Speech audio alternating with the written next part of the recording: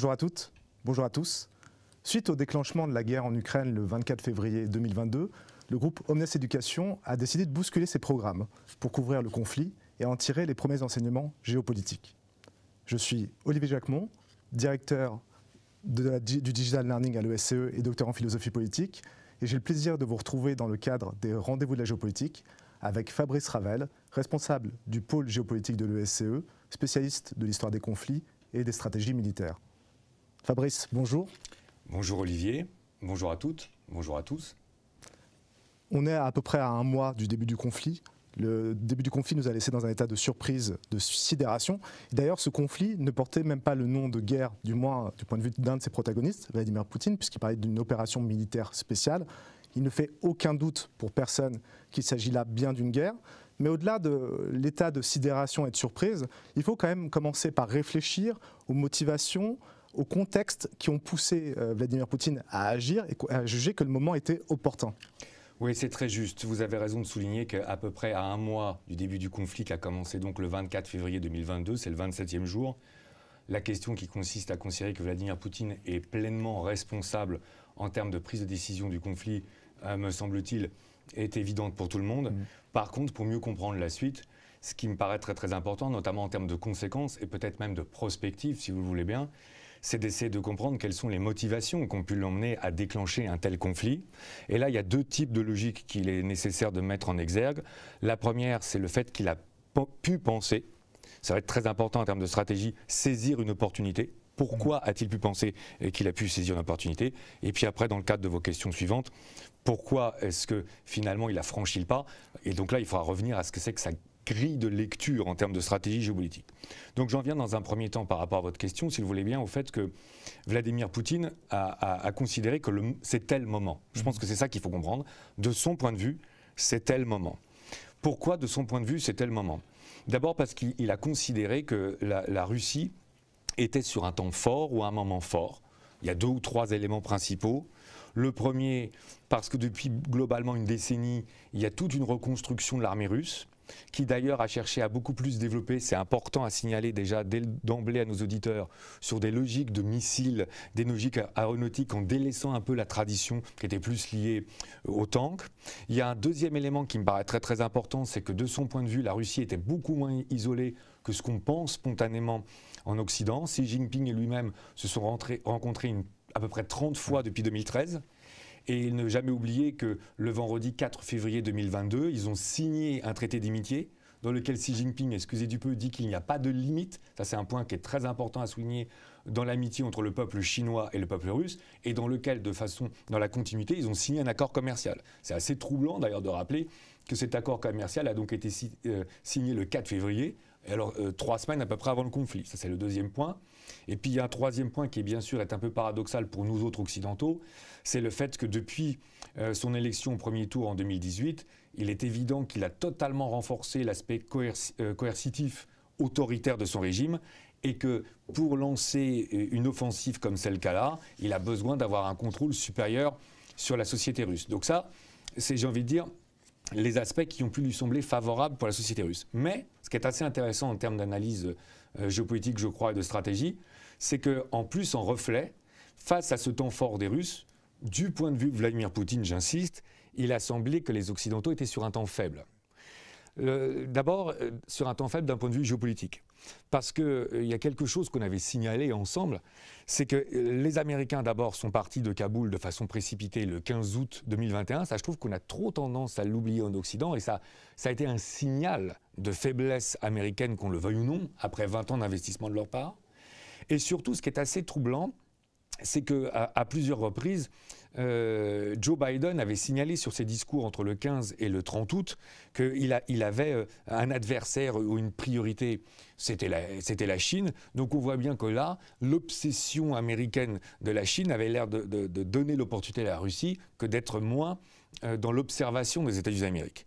Dans la continuité, on a la France qui, elle aussi, est très accaparée par les opérations au Sahel et au Mali. Donc ça, c'est pour la situation au niveau géopolitique. Ensuite, il y a un deuxième paramètre qui s'inscrit encore dans une perception de faiblesse occidentale, c'est qu'on a eu des élections en Allemagne, avec le départ d'Angela Merkel qui avait une longue expérience, et qu'on se retrouve avec un gouvernement allemand une coalition, c'est important à rappeler, depuis l'automne 2021, qui n'est pas encore très accoutumée aux relations internationales.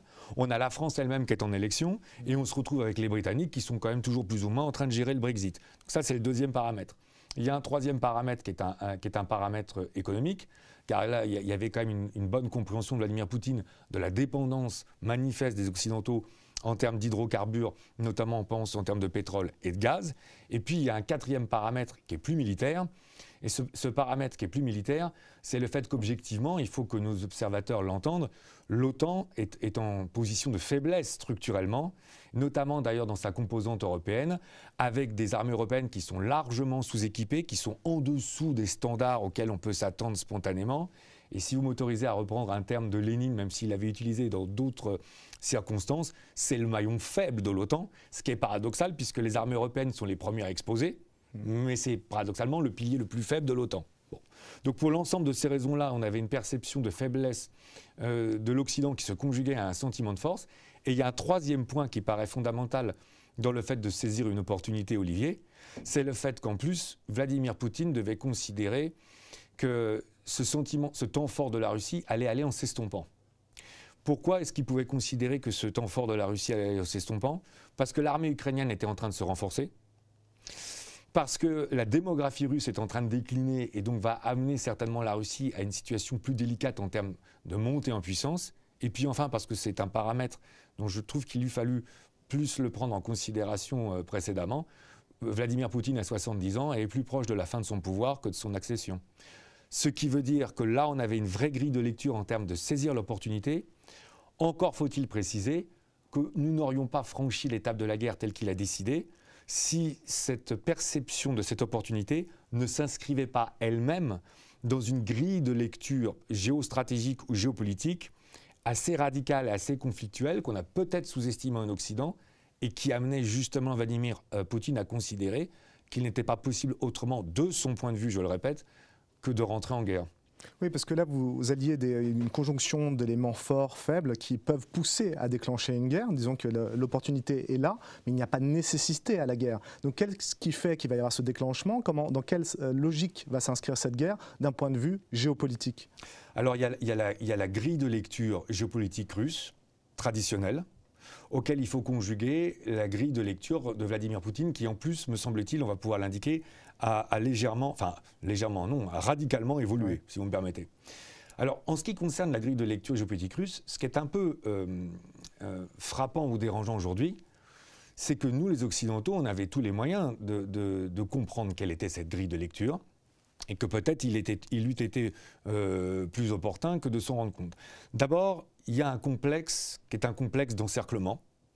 Et ce complexe d'encerclement, il est assez ancien, parce que si on reprend un ouvrage d'André Fontaine, La Tache rouge, on voit bien dans la citation inaugurale de cet ouvrage, donc qui explique l'histoire des relations internationales durant toute la guerre froide, globalement de 1945 à 1991, il y a une citation empruntée à Joseph Staline, que Joseph Staline faisait en face d'un délégué de Tito, en montrant une immense carte. Il montrait la Russie et il disait « Jamais les Occidentaux n'accepteront qu'il y ait une telle tache rouge ou une telle puissance russe ». Donc il y a déjà un complexe de l'encerclement qui est très très fort. Ça, je pense qu'il faut l'avoir à l'esprit.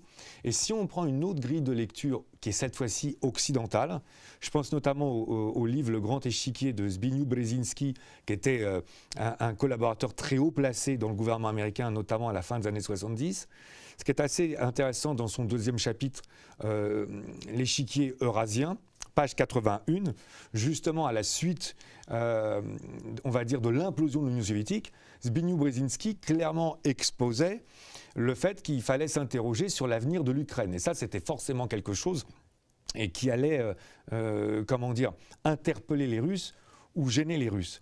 Mais à cette dimension d'encerclement, me semble-t-il, et qui est très importante à avoir à l'esprit, il y a une deuxième dimension qui est toujours fondamentale à appréhender en géopolitique, Olivier, c'est la logique d'humiliation.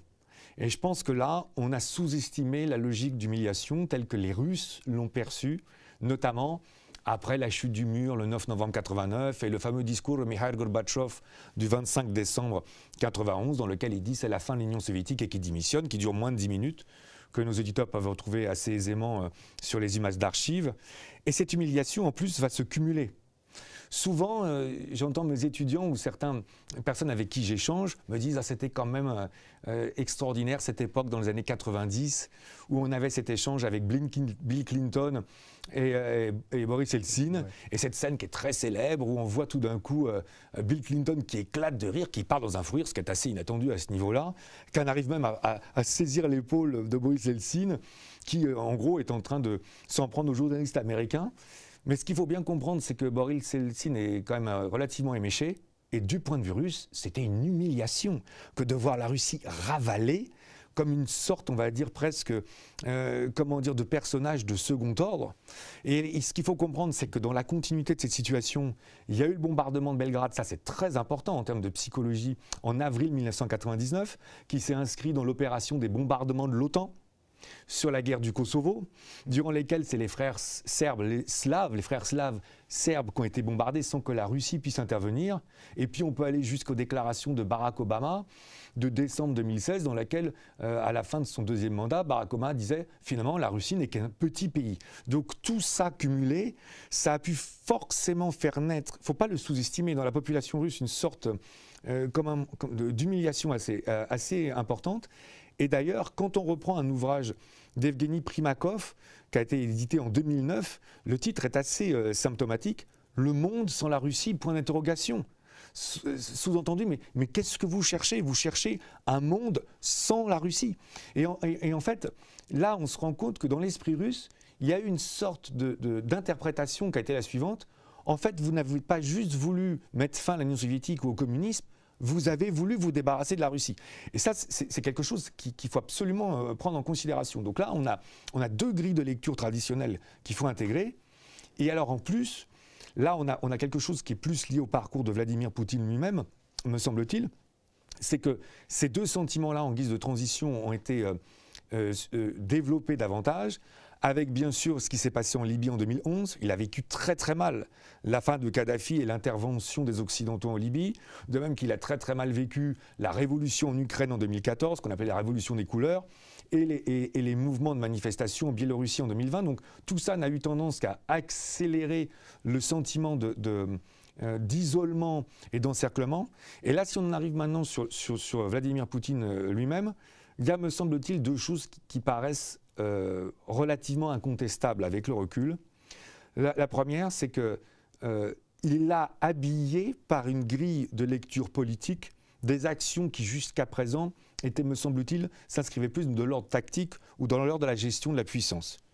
Quand on reprend un ouvrage qui avait été écrit en 2015, dans la tête de Vladimir Poutine, Michel Etchaninov, c'est assez intéressant parce qu'il y a tout un passage dans lequel l'auteur s'interroge. Alors c'est un ouvrage qui n'est pas toujours très apprécié par la communauté russe d'ailleurs en France, mais ce qui est assez intéressant, c'est que l'auteur se proposait de savoir, mais finalement, quelle va être la cohérence politique que Vladimir Poutine va pouvoir donner à cette nouvelle Russie? Parce que dans l'Union soviétique, c'était bien sûr alors plus ou moins, on va dire, officiellement affiché le marxisme, le communisme, etc. Mais en fait, Poutine avait le choix entre revenir à la religion orthodoxe, revenir à la religion marxiste, revenir à des logiques historiques d'union avec l'ensemble des républiques, y compris les républiques transcaucasiennes, ou plutôt s'inscrire d'ailleurs dans une sorte de lecture pan-slave ou pro-slavisme. Et on voit bien que dans sa grille de lecture de lien qu'il entretient avec l'Ukraine, c'est ce choix-là qu'il a définitivement entériné.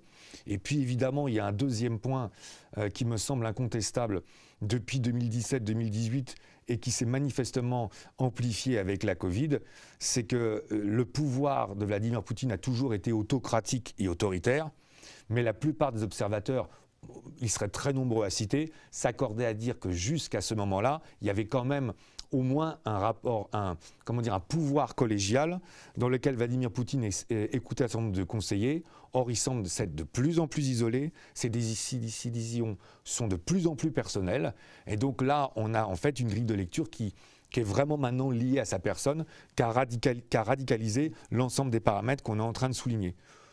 L'ensemble, la conjugaison de ces deux paramètres, la saisie d'une opportunité qui s'inscrit à l'intérieur d'une grille de lecture stratégique, finalement, paradoxalement, a amené Vladimir Poutine à rompre avec la tradition géopolitique soviétique et russe qui, ça va peut-être surprendre certains de nos auditeurs, justement ne s'inscrit pas tant que ça dans l'offensive.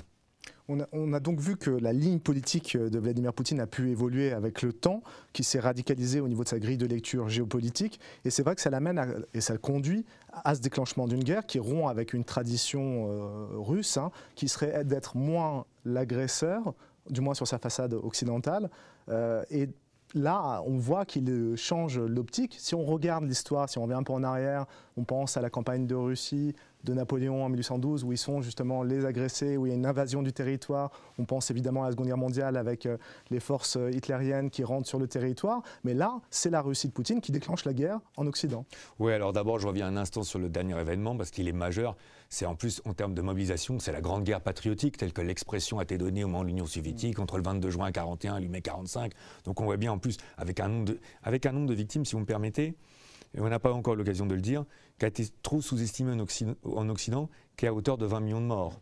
Et là aussi, il y a une sorte d'humiliation, parce qu'en Russie, on dit, j'ai presque envie de dire, vous êtes bien gentils les Occidentaux avec votre débarquement le 6 juin 1944, mais s'il n'y avait pas eu l'armée russe qui occupait les 3/4 de l'armée allemande le moment du 6 juin 1944, eu égard à l'immensité des efforts auxquels on a consenti, Stalingrad, c'est plus d'1 million de morts soviétiques, il faut quand même remettre les choses en perspective, jamais la victoire n'eût été possible contre le nazisme. Donc ça, c'est quelque chose de très très important. Mais vous avez raison de souligner, parce qu'on pourrait remonter bien plus loin, Charles XII de Suède, qui est trop méconnu aujourd'hui en Occident, qui était un grand stratège et qui dirigeait la Suède, a aussi lui attaqué la Russie.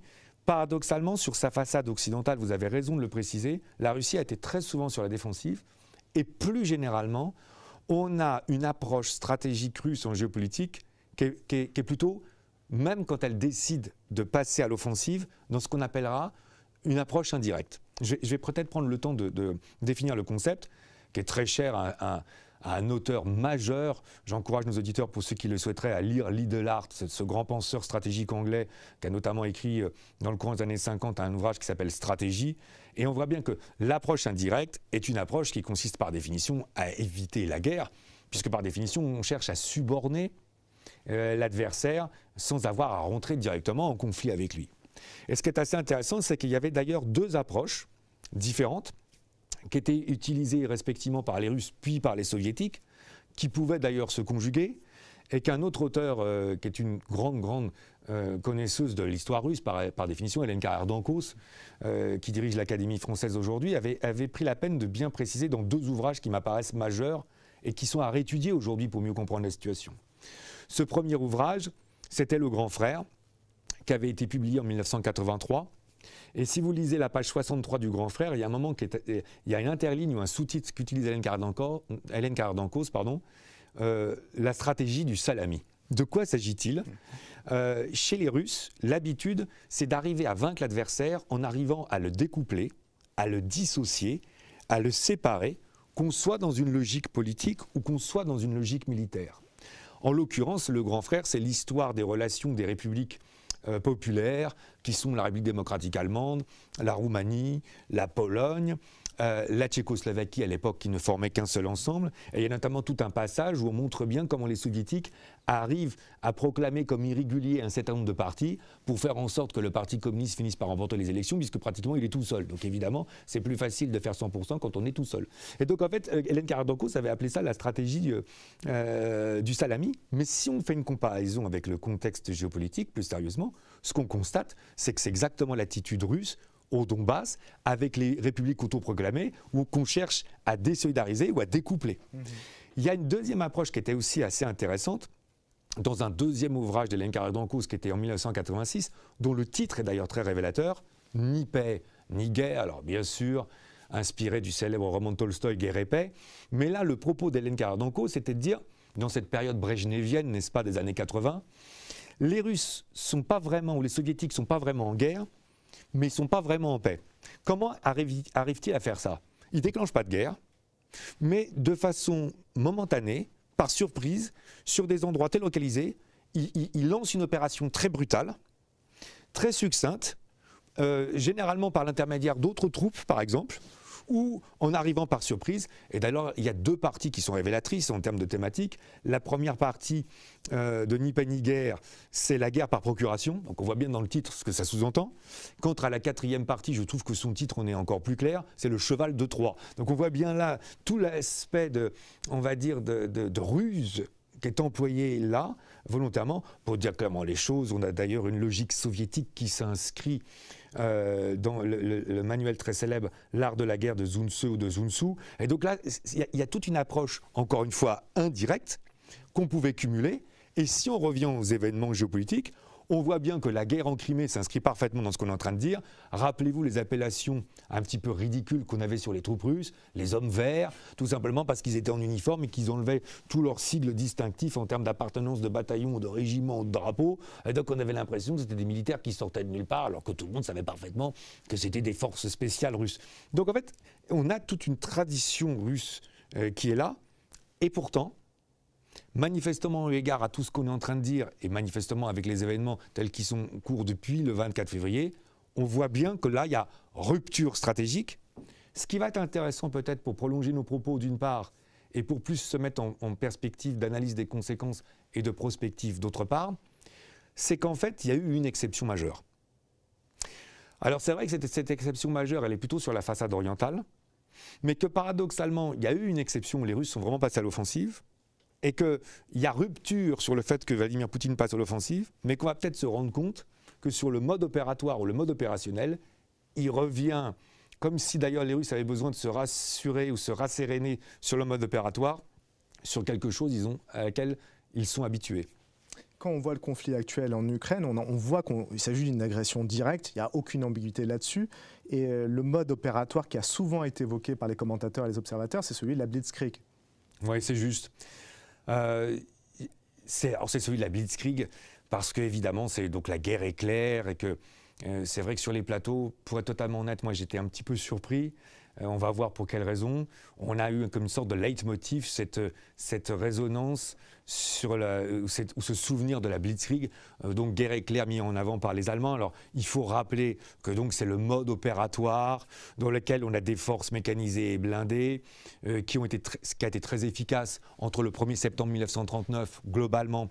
Et justement, la fin de l'opération Barbarossa, lancée le 22 juin 1941, jusqu'à peu près aux abords de Moscou en décembre 1941 d'ailleurs. Et donc on a un mode opératoire où les forces blindées allemandes cherchent les points faibles des lignes de front, percent cette ligne de front et après sont dans une logique de vaste encerclement pour faire une reddition des troupes et ensuite arriver sur la conquête du pays. Sauf qu'il faudrait quand même déjà commencer par rappeler à nos auditeurs que même dans le cadre des opérations dont on considérait, si on se dédouane de l'aspect moral évidemment, quelles étaient les plus réussies, je pense à la campagne de Pologne du 1er septembre 1939 à fin septembre 1939, et puis de la campagne lancée par les Allemands le 10 mai 1940 à l'ouest jusqu'à l'armistice française signé à Rotonde le 22 juin 1940, on est sur des logiques de 4 à 6 semaines. Donc entendre au bout de 5 ou 6 jours les Russes ont échoué parce qu'ils ne prennent pas assez rapidement le pays alors qu'on est sur une guerre éclair, moi j'ai le sentiment que c'était de toute façon déjà une incompréhension. Même la guerre éclair ne peut pas aller aussi vite, serais-je tenté de dire. Mais en fait, ça colle pas. Ça colle pas avec le mode opératoire traditionnel russe, et donc sur lequel je vais revenir, c'est moins l'éclair que la tempête. Et ça ne colle pas en plus, si vous me permettez, Olivier, avec un premier aspect fondamental qu'il faut prendre en considération et dont les Russes ne pouvaient pas ne pas le savoir. Si on reste sur ce modèle, sur ce mode opératoire, on peut considérer que l'action ou l'entreprise est un échec. Et on s'étonne de se dire que les Russes ont pu être aussi naïfs, notamment sur des conditions météorologiques qu'ils maîtrisaient. Mais c'est ça que je trouve les observateurs auraient quand même dû plus souligner. Parce qu'il y a un phénomène, nous, en histoire militaire et en stratégie militaire qu'on connaît très bien à travers l'épopée napoléonienne, mais surtout, justement, la Deuxième Guerre mondiale. Parce que souvent, il y a ces images qui sont très classiques et qui sont justes, qui sont que la neige et le froid ont contribué à arrêter l'armée française de Napoléon d'une part et l'armée allemande d'autre part. Mais d'abord, il ne faut jamais oublier le courage des soldats russes, mais surtout, il y a un phénomène météorologique en Russie qui apparaît à 2 reprises, en automne, d'abord la rasputitsa, la boue russe, mais surtout à la fonte des neiges au printemps. Or, là, il faut s'arrêter un instant pour comprendre véritablement ce que c'est que la Rasputitsa. Parce que dire de la boue, j'imagine nos interlocuteurs disent « attendez, de la boue, c'est même pas un facteur qu'il faut prendre en considération d'un point de vue militaire ». Mais il faut bien comprendre que la Rasputitsa, c'est parfois 1 mètre de profondeur, c'est gluant, ça happe complètement les véhicules. Et quand vous prenez les mémoires des généraux allemands de l'époque, ils vous expliquent, je pense à Heinz Guderian en particulier, que parfois l'armée allemande qui avançait de 80 à 100 km par jour était mobilisée, ne franchissait que 5 km en 15 jours, tellement elle était engluée par ce phénomène russe. Donc il est évident que quand les Russes lancent une opération le 24 février 2022, ils, eux, ne peuvent pas ne pas savoir qu'il est impossible de mener une campagne rapide de 4 ou 6 semaines de type blitzkrieg sur un territoire qu'ils connaissent particulièrement bien. Ce qui nous confirme, ne serait-ce que sur cet aspect-là, et il y en aurait d'autres, que visiblement le mode opératoire russe n'était pas celui-là. Comparaison n'est pas raison, en tout cas pour cette comparaison-là. Peut-être qu'il faut aller chercher ailleurs, et je crois que vous avez évoqué tout à l'heure l'Afghanistan, on est sur le front oriental, mais là il y a peut-être un mode opératoire qui s'approche. C'est très juste. Et je crois qu'à l'énoncé de ce qu'on va être amené de dire là, peut-être que les logiques russes, encore une fois bien sûr, ne justifient rien, mais là on se met à la place stratégique des Russes, me semble-t-il, je pense que les opérations russes vont peut-être sembler un peu plus claires pour l'ensemble de nos interlocuteurs. En fait, le vrai modèle russe, c'est ce qu'on appelle dans notre jargon l'opération Tempête ou Tempête 333. Alors de quoi s'agit-il ? D'abord, je m'empresse de dire que le nom Opération Tempête ou Tempête 333, c'est le nom de code d'une opération que les soviétiques ont lancée, vous avez raison de le dire, dans la nuit du 24 au 25 décembre 1979 en Afghanistan. Si vous le voulez bien, je vais peut-être commencer par décrire en quoi consiste ce procédé. Ensuite, je vais rappeler l'analogie d'un point de vue historique, et puis je vais montrer les corollaires qu'on peut faire avec la situation actuelle. L'opération telle que les Russes l'envisagent, c'est une opération coup de poing, qui est censé frapper l'ennemi à la tête de façon excessivement rapide. C'est presque une opération punitive dans laquelle il y a une utilisation massive de moyens, mais pour décapiter le gouvernement adverse, pour saisir les centres de communication et de pouvoir, pour tuer clairement le gouvernement, et pour ensuite, pratiquement en 2 ou 3 jours, occuper le pays, avec évidemment un présupposé qui est très très fort, c'est qu'on pense que le pays est suffisamment fragile, qu'il est suffisamment instable pour qu'une telle opération de déstabilisation puisse être efficace. Quand on regarde les opérations telles qu'elles ont été menées en Afghanistan dans la nuit donc, du 24 au 25 décembre 1979 à 3 h du matin, qu'est-ce qu'on constate? Donc c'est la fameuse opération 333 dans le jargon soviétique. C'est qu'il y a 2 divisions aéroportées qui sont arrivées sur l'aéroport de Kaboul, qui ont été accompagnées par le franchissement de la frontière de l'Ouzbékistan avec des troupes motorisées. Regardez, on voit bien l'axe de pénétration qui était identique à celui de la Biélorussie allant sur Kiev. Et là, l'objectif était très clair. En 48 heures, ils ont éliminé le président du Conseil afghan, ils ont tué le président de la République afghane, son fils de 11 ans et les 200 gardes du corps qui les accompagnaient. Donc, l'opération russe typique est une opération de déstabilisation qui est censée procéder par sidération, en fait. La violence du choc est telle à la tête du pouvoir. On voit bien que là, on conjugue d'ailleurs ruse, tromperie, violence. On n'est pas dans un schéma opérationnel militaire type. On est dans un mélange d'opérations militaires et d'opérations politiques. Ce qui est frappant dans l'exemple qu'on est en train de vivre en Ukraine, c'est que quand on regarde bien les forces russes qui sont à hauteur de 170 000, on en avait pratiquement 1/5 à 1/4 d'entre elles qui étaient des forces en fait vouées à l'occupation après le succès de cette opération.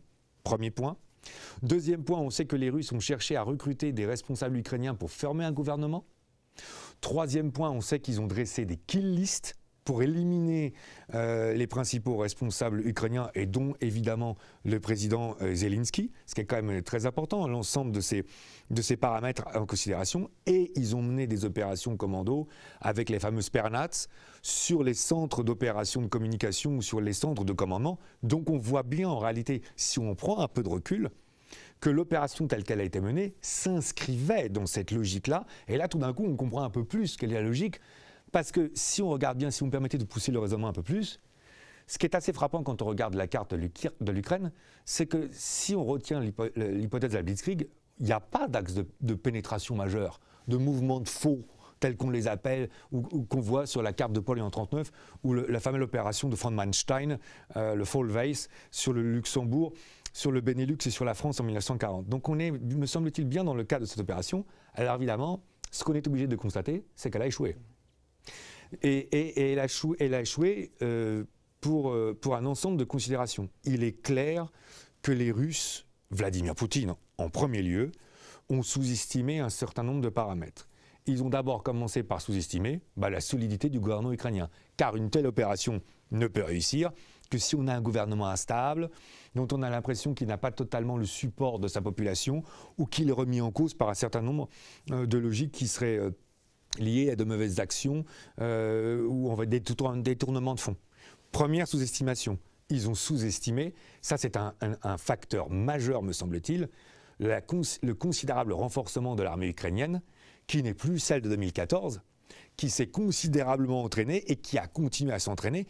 N'oublions pas, Olivier, que de 2014 à 2022, il y a eu une guerre au Donbass qui a fait 13 000 à 14 000 morts. Donc finalement, on a une armée ukrainienne qui a continué à s'entraîner. Et puis évidemment, sans vouloir peut-être paraître trop lyrique, mais comment ne pas le dire, il y a un peuple ukrainien qui s'est montré d'un courage absolu, totalement dévoué au pouvoir, ce qui n'a pas du tout été appréhendé par les stratégies russes. Alors ça déjà, c'est une sous-estimation. Ensuite, comme souvent en opération militaire, on a eu l'occasion de le dire dans nos échanges précédents dans les rôles géopolitiques, il y a une sous-estimation de l'adversaire et puis il y a une surestimation de ses propres forces.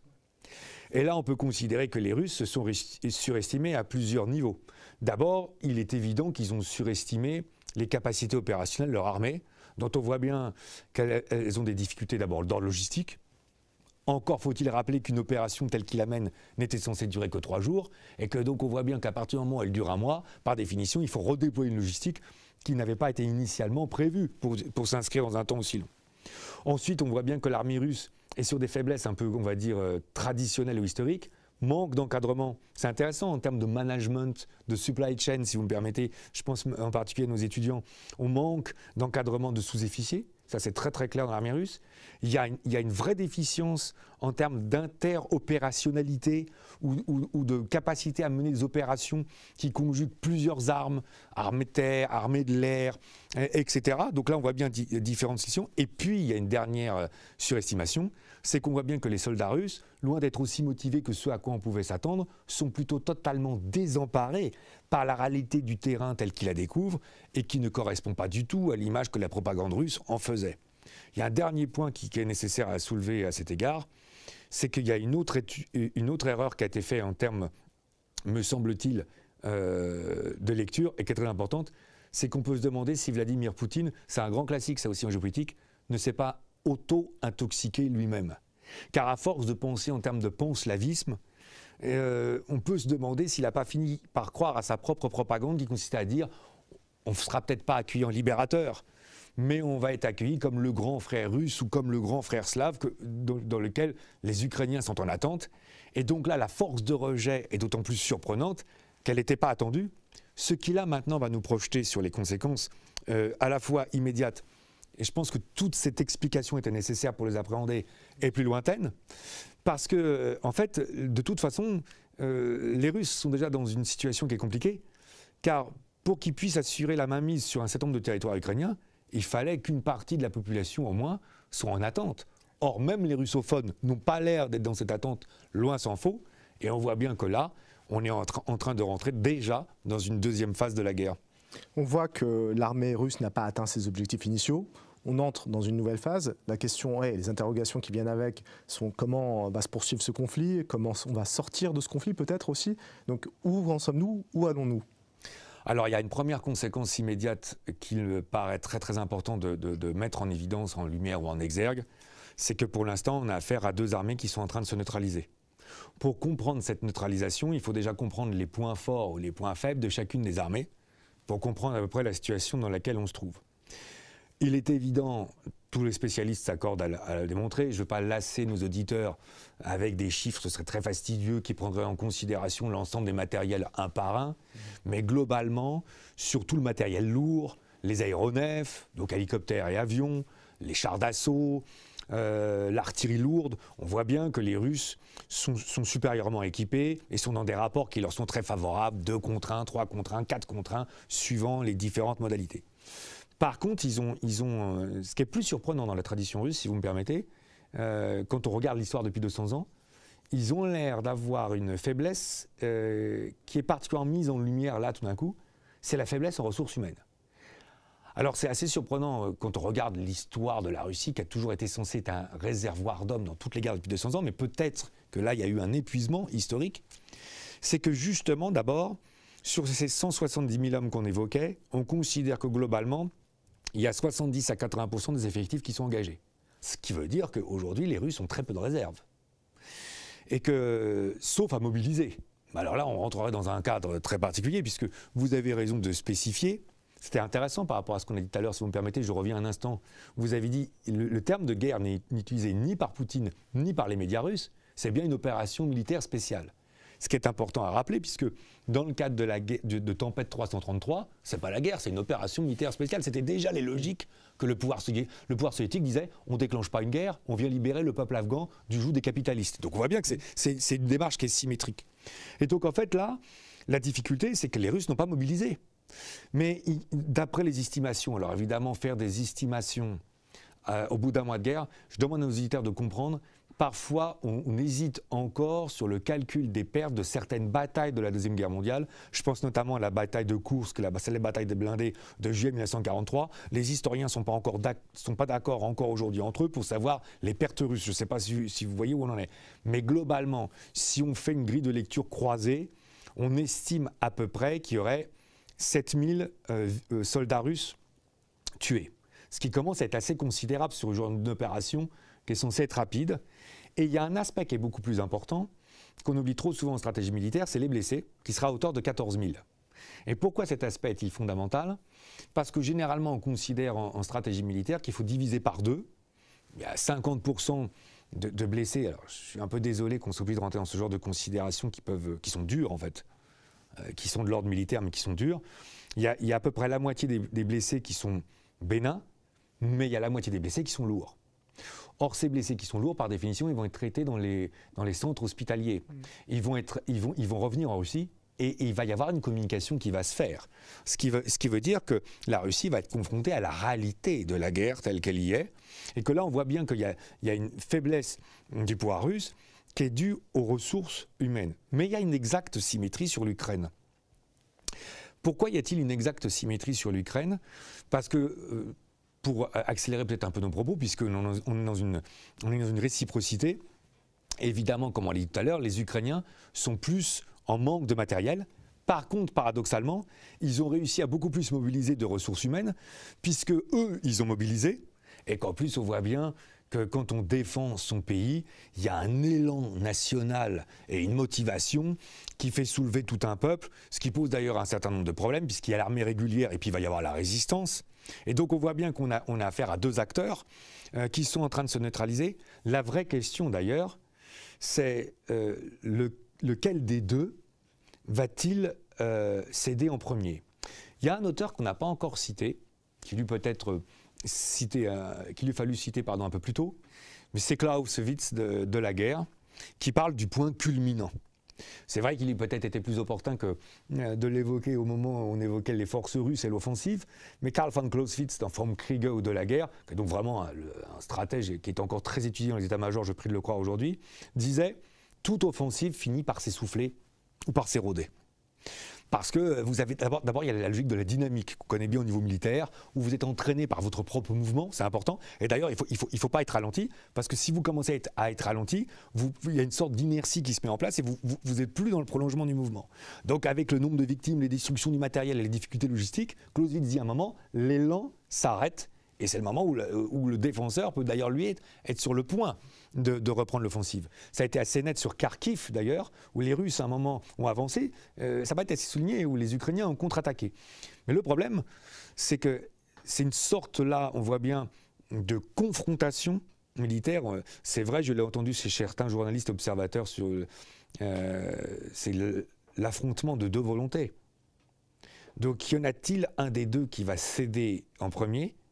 Parce que quand même aussi, il faut quand même prendre la mesure, quel que soit le courage du peuple ukrainien et qui est immense, le peuple ukrainien va-t-il pouvoir continuer longtemps à supporter autant de destruction et autant de souffrance. Donc on voit bien que là, il y a ces deux logiques-là, de la confrontation directe et de leurs effets indirects.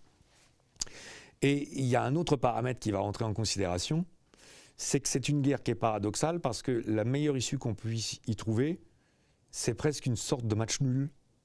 Car évidemment, là, il y a un paramètre qu'il ne faut pas oublier, c'est que la Russie est une puissance nucléaire, n'est-ce pas ? Oui, je comprends d'autant plus votre usage de Clausewitz.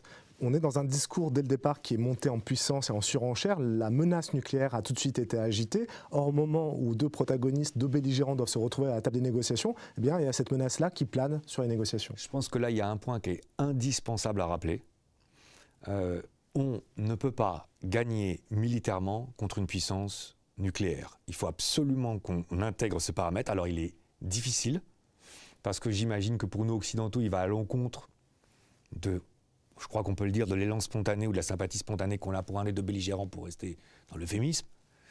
Mais s'il y a quelque chose à retenir de la guerre froide, et notamment de la crise des missiles de Cuba d'octobre 1962, quoi qu'on pense un certain nombre d'observateurs, parfois d'ailleurs qui ne sont pas les plus, si vous me permettez de rajouter quelque chose, habitués à la géopolitique, mais qui d'un coup disent qu'il faut intervenir et monter en escalade. Oui, mais attendez, non seulement la Russie est une puissance nucléaire, mais c'est la première puissance nucléaire. Et la Russie assimile ogives nucléaires, Olivier. Donc là, on voit bien que le risque d'escalade, au bout d'un moment, ça risque de dire à la Russie, ça va poser un problème à la Russie. Et là, il y a quelque chose qu'il faut bien entendre et qu'il faut avoir le courage d'entendre. Il va falloir trouver une porte de sortie à la Russie.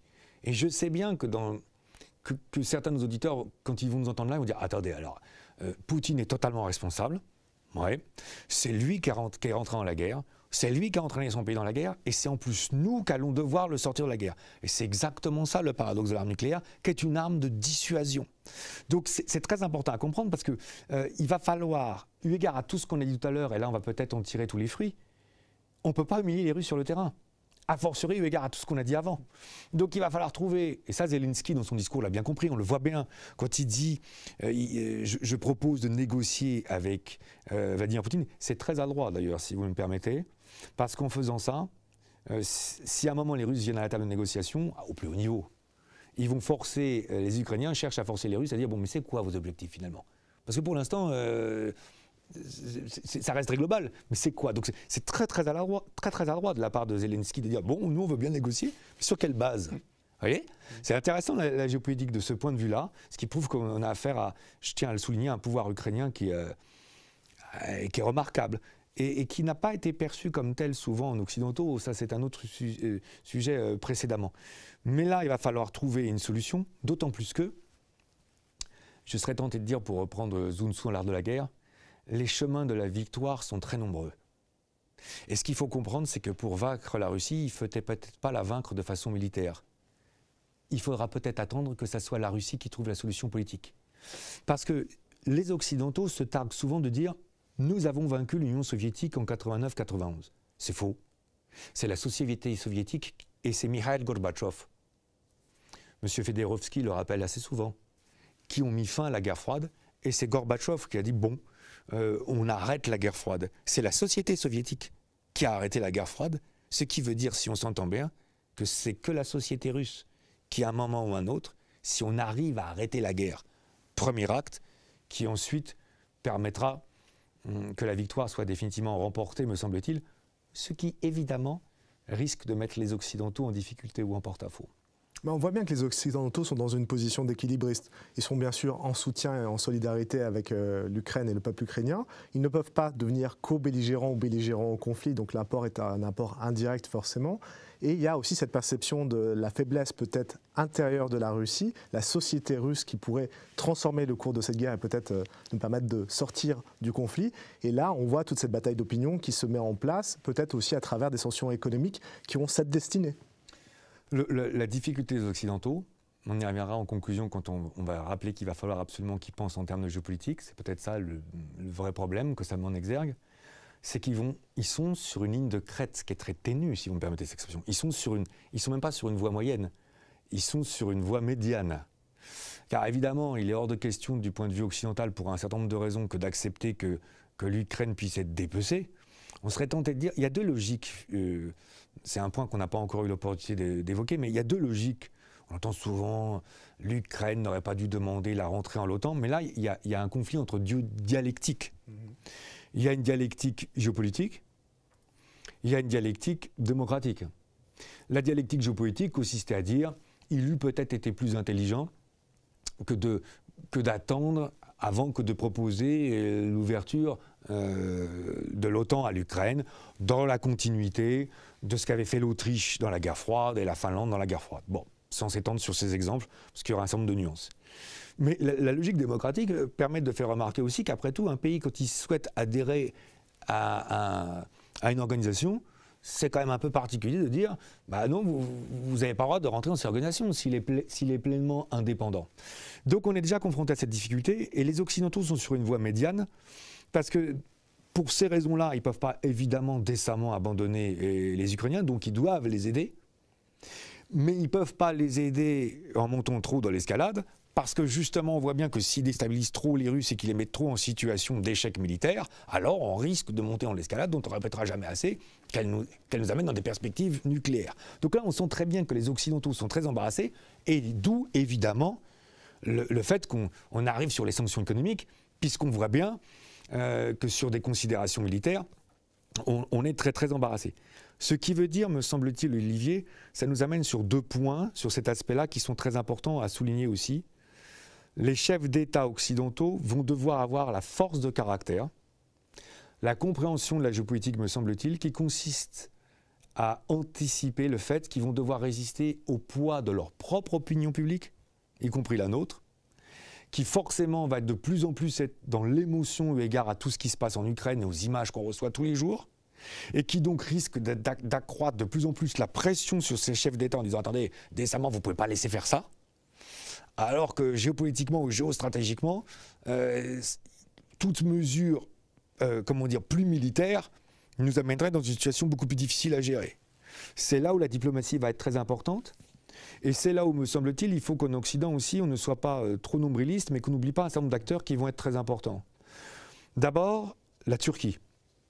La Turquie, donc c'est assez intéressant, si vous me le permettez, dans le cadre de notre échange qui est voué à la géopolitique, que de montrer, Napoléon ne disait-il pas, la politique d'un État réside dans sa géographie. Enfin, il faut montrer quand même que la Turquie est évidemment majeure, parce que par sa situation géographique, n'est-ce pas, elle est une sorte de passage obligé entre la mer Noire et la Méditerranée par les différents détroits, et que donc déjà là, évidemment, on a un interlocuteur, en plus, pour des raisons historiques, qui est fondamental. On a aussi le rôle d'Israël qui est très important. On a déjà vu un certain nombre d'échanges qui est mis en place et qui joue un rôle d'intermédiaire. Mais il y a évidemment aussi un acteur qui va être assez intéressant à observer, on aura peut-être l'occasion que d'y revenir, c'est la Chine. Car on a déjà évoqué ces accords entre les Russes et les Chinois, mais il y a un point qui est assez intéressant en termes de stratégie géopolitique. Ça aussi, c'est un point sur lequel nous, on avait eu l'occasion d'échanger dans le cadre des rendez-vous géopolitiques.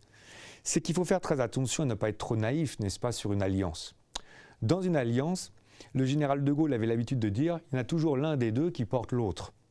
Or, en fait, les Chinois sont un peu dans l'embarras à l'heure actuelle, parce qu'il ne faut surtout pas que les Russes sortent affaiblis de la situation, puisque les Russes sont les alliés des Chinois, mais du point de vue chinois, il n'est peut-être pas totalement, inconfortable que les Russes soient en difficulté, car pour que quelqu'un veuille toujours avoir la volonté de s'allier à vous, il faut qu'il soit en difficulté et qu'il dépende de vous.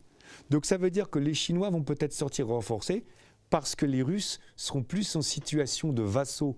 J'aurais presque envie de dire peut-être pas de soumission mais de dépendance, ce qui inverse bien sûr totalement les dynamiques de la guerre froide entre Mao et Staline. Et là on voit bien qu'on est en train d'affleurer ou de toucher aux logiques géopolitiques plus larges.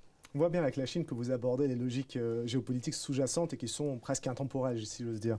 On va justement sortir du constat et du diagnostic immédiat pour essayer de tirer les leçons géopolitiques de cette guerre en Ukraine. C'est ce qu'on s'efforce toujours de faire dans les rendez-vous de la géopolitique, prendre de la hauteur pour voir quelles sont les lois, logiques, grilles de lecture géopolitique. Alors déjà, il y a un premier constat qui me paraît très très fort. Et alors là, pour le coup, je trouve qu'on ne met pas du tout assez en avant, mais qui va être une conséquence assez désagréable, c'est la prolifération nucléaire. Parce que si on regarde bien, tous les autres États qui regardent ce qui se passe dans cette guerre déclenchée par la Russie en Ukraine le 24 février 2022, il y a un double constat qui en plus se complète ou qui se surenchérit par rapport à lui-même. À quoi suis-je en train de faire allusion ? la Russie est une puissance nucléaire. Et on est en train de dire que parce que la Russie est une puissance nucléaire, on ne peut pas entamer une guerre conventionnelle contre elle, au risque d'être dans une escalade nucléaire. Et il est évident que donc ça ne peut qu'encourager un certain nombre d'États de dire bon, si on veut vraiment éviter que d'être agressé, il n'y a qu'à avoir à d'autres dispositions l'arme nucléaire pour ne pas être soumis à une attaque. Il est assez difficile que de ne pas spontanément penser que l'Iran en ce moment est en train de, j'ai envie de te dire, de ne faire que de conforter sa dynamique telle qu'on voit bien qu'elle est en marche, même s'il y a eu le traité du 14 juillet 2015 dont les Américains se sont retirés d'ailleurs depuis. Mais paradoxalement, la situation de l'Ukraine ne fait que surenchérir sur cette situation. Parce qu'il y a quelque chose qu'il faut rappeler, ce qui est assez hallucinant dans ce contexte, c'est qu'on pourrait dire que l'Ukraine a été attaquée parce qu'elle n'a pas l'arme nucléaire. Or, Olivier, il faut rappeler quelque chose, l'Ukraine fait partie des rares pays qui ont abandonné l'arme nucléaire. Quand l'Ukraine a pris son indépendance dans les années 90, sa Cour suprême d'abord en 90, adoubée par son Parlement en 91, a reconnu que l'Ukraine ne souhaitait plus être une puissance nucléaire. Or, le constat qu'on est en train de faire aujourd'hui, c'est comme quoi là l'histoire est assez incroyable, c'est que il est très difficile. Quelle hypothèse aurait été retenue par Vladimir Poutine si Monsieur le Président Zelensky et si Kiev avaient à leur disposition encore l'arme nucléaire? Donc là, le premier constat, il est clair, c'est que tout d'un coup, on pensait être dans un monde qui était vidé de l'arme nucléaire, et là on voit bien qu'elle épouse complètement à nouveau l'arme nucléaire. Mais évidemment, dans une situation d'une guerre, ce qu'on appelle dans le jargon de haute intensité, puisque c'est un terme qui est repris depuis une vingtaine d'années. Nous, en géopolitique, on appelle ça classiquement une guerre entre États, pour dire comment les choses, telles que malheureusement on les a connues depuis 25 siècles, il est évident qu'il va se passer aussi des choses au niveau mondial. Oui, justement, on peut imaginer, c'est un autre enseignement, que la place des pays va être redessinée, que les équilibres, les rapports de force entre États vont être transformés par cette guerre. Voilà. Déjà, il y a un terme auquel vous savez que je suis sensible, il y a rapport de force. Parce qu'en géopolitique, c'est quand même, à un moment, surtout entre États, il faut quand même y faire très attention. Et là, il est évident que la question qui se pose, c'est quel est l'équilibre, le rapport de force, les logiques de puissance ascendante ou déclinante telles qu'elles vont ressortir à l'issue d'une guerre comme celle-là. Puisque là, il faut quand même rappeler quelque chose, c'est le retour de la guerre entre États en Europe depuis 1991, mais moi, si vous me le permettez, je serais presque tenté de dire depuis 1945, parce que la guerre de l'ex-Yougoslavie, c'est une guerre d'implosion qui s'apparente plus à une guerre civile, me semble-t-il, qu'à une guerre entre États. C'était une guerre interne à la Yougoslavie. Donc là, il y a les acteurs, quelles sont les places qui vont être amenées à prendre? Quelle va être la place de l'Inde dans la négociation? Parce que il y a un vote qui a été très important à l'Assemblée générale de l'ONU qu'on n'a pas encore évoqué.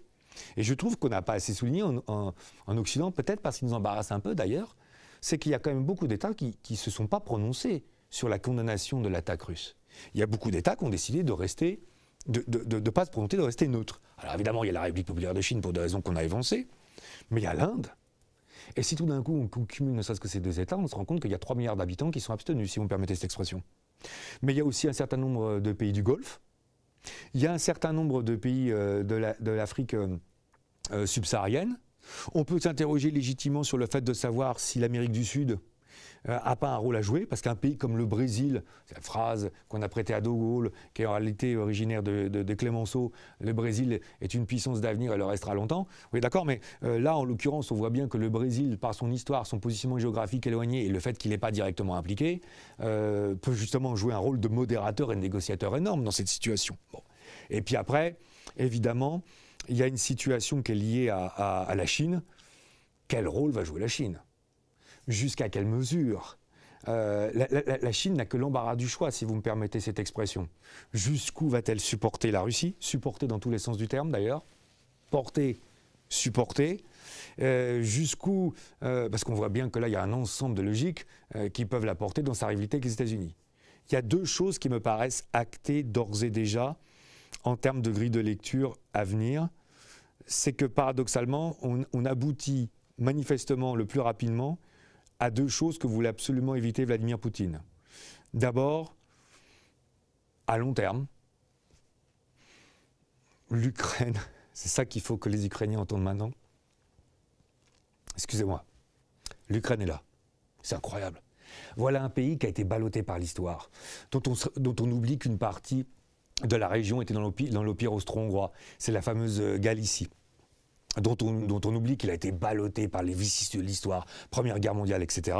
Et là, tout d'un coup, de par cette agression-là, on sent bien que l'âme ukrainienne est totalement en train de se ressouder et que, en fait, Vladimir Poutine est en train de donner une légitimité historique nationale, si tant est que c'était nécessaire, et qu'en plus, non seulement il est en train de le faire, mais alors, ce qui est assez intéressant, contre lui, c'est-à-dire qu'en plus il est en train d'éloigner la Russie de l'Ukraine, il est en train de mettre une césure. Il ne faut jamais oublier quelque chose, quand les Russes ont envahi Prague en 68, ce n'est pas la peine de rappeler ça aux Slovaques ou aux Tchèques, ils s'en rappellent encore aujourd'hui. Ils s'en rappellent encore aujourd'hui. Et ça explique qu'en Tchécoslovaquie, on n'a qu'à eu les Ukrainiens, parce que la présence du grand frère, on sait ce que ça veut dire. Donc là, il arrive c'est incroyable comme erreur stratégique. On arrive exactement au contraire de ce qu'on souhaitait. Et puis alors, il y a un deuxième paramètre, c'est l'OTAN. L'OTAN, dont il faut rappeler que, selon l'expression rendue assez célèbre par notre président de la République française en 2019, elle était en mort cérébrale pour dire avancer. Et tout d'un coup, là, on se retrouve avec des logiques qu'on n'a pas le temps de dénoncer. Mais en Allemagne, il faut le croire, en Allemagne, depuis 1945, il faut quand même comprendre quelque chose avec le poids du nazisme. Enfin, on ne parle pas de géopolitique en Allemagne. C'est quelque chose, on laisse les autres en parler. C'était ça la force du couple franco-allemand. Je veux dire, les Français, vous faites de la géopolitique, nous les Allemands, on fait de l'économie. Enfin, je veux dire, n'importe qui peut spontanément comprendre que depuis Hitler, le nazisme et la Shoah, les Allemands ne veulent pas faire de géopolitique. Donc quand on entend un gouvernement du SPD social-démocrate au Bundestag qui dit tout d'un coup nous allons investir 100 milliards d'euros et qu'il y a le général de la Bundeswehr qui dit aujourd'hui c'est nécessaire parce qu'on ne pourrait plus mener d'opérations militaires alors que c'est interdit par la loi fondamentale, là on se rend compte qu'on est sur une révolution d'ordre copernicienne et que partout ça bouge. Le Premier ministre du Danemark dit « nous on ne veut plus être neutre ». Les Suédois et les Finlandais disent « nous on ne veut plus être neutre ». Donc on est en train d'arriver exactement au contraire des objectifs. Ça sera un cas d'école, me semble-t-il, de ce point de vue-là. Et puis alors il y a un troisième et dernier point, avant peut-être d'arriver à la conclusion, c'est qu'il ne serait peut-être pas inintéressant que les Occidentaux en général, on va y revenir, mais que les Américains en particulier, soient à même, pardon d'être un peu brutal avec eux ou de les chatouiller un peu, est-ce qu'on va finir par avoir une cohérence stratégique? Parce que là, il y a quand même quelque chose qui est assez interpellant, si vous me permettez, et qu'on a eu l'occasion aussi d'évoquer ensemble, notamment à l'occasion du départ donc, des Américains à Kaboul le 15 août 2021, avec ces discours de Biden, qui d'ailleurs ne faisait que reprendre toute la rhétorique de Trump, ça on ne le souligne pas assez, cette obsession de la Chine. Il y a un moment, je vous demande de m'entendre, le 30 août, j'avais préparé ça particulièrement pour une de nos séances, le 30 août 2021, ça m'avait frappé, Biden disait « La raison pour laquelle on s'en va de l'Afghanistan, c'est qu'on a fait ce qu'on avait à faire, bon, job is done, ça c'était le grand classique américain, donc c'est l'excuse, mais surtout pourquoi nous investir davantage dans un théâtre d'opération de seconde zone ?» C'était terrible comme phrase. J'avais trouvé, pour l'Afghanistan ou les Afghans, pas exceptionnel d'entendre dire ça. Alors qu'il faut qu'on rassemble tous nos moyens, face à la Chine.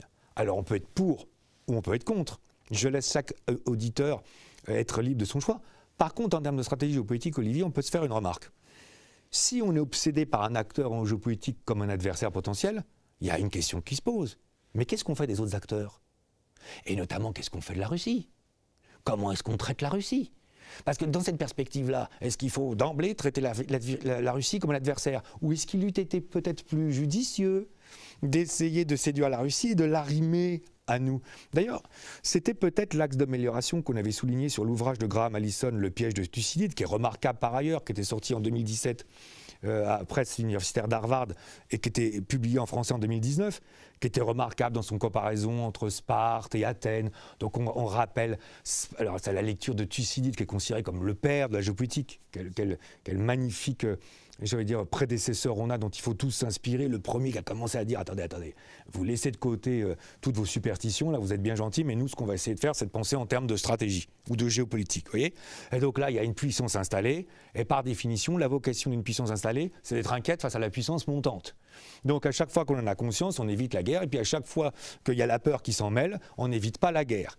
Mais par contre, ce qui était troublant dans cet ouvrage, c'est qu'on était omnibulé par les Américains, on était omnibulé par les Chinois, puis par les Chinois, puis par les Américains, puis par leurs relations, mais il n'y avait rien, ni sur l'Inde, ni sur la Russie.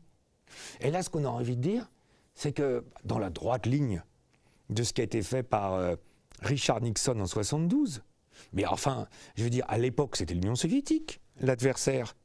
Et donc, quelle était la politique américaine qui avait été menée? Osons le dire, par M. Henry Kissinger.